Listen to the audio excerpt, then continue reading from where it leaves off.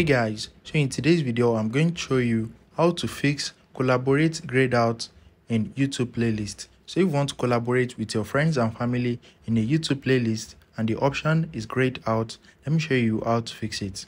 The first thing is open up the YouTube application and you need to click on your profile icon right here. Once you click on it, click on view all in front of playlist. After that, click on the three dots in front of the playlist that you want to collaborate. After that, select edit.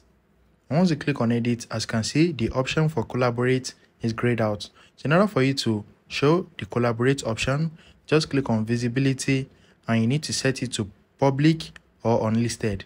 You need to select any of these two options. If it is set to private, it is going to gray out. So let's select public, and now as you can see, we can now collaborate. So if I click on collaborate, let me save the playlist changes first. And now as you can see, we can now collaborate with friends and family. So you can now invite collaborators to your playlist. If you found this video helpful, smash the like button and subscribe.